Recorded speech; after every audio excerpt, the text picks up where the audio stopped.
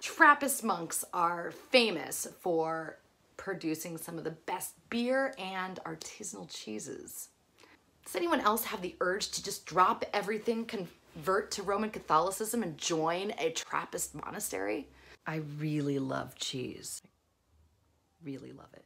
The Trappists are officially known as the Order of Cistercians of the Strict Observance. The strict observance refers to stability, fidelity to monastic life, and obedience. Yeah, finally got that right. Trappists follow the rule of Saint Benedict, which dictates that their monastery be self-sufficient.